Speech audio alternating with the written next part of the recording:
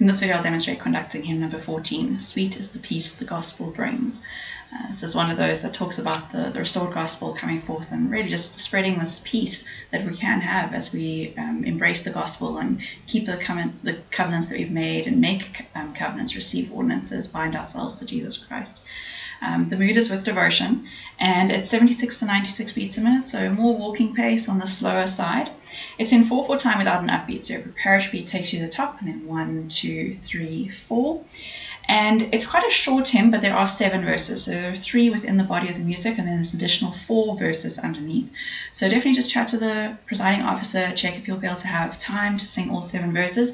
Because it's quite short, although there are 7 verses, the total time that you'd spend singing is probably quite similar to if you had a 3 or 4 verse hymn, which is 4 lines long, which is the kind of the normal length of hymns. So you probably will have time, and you can probably assume that you'll sing all 7 unless they tell you otherwise, but definitely just check and communicate with them before the meeting so that you know what to be expecting. So let's do this.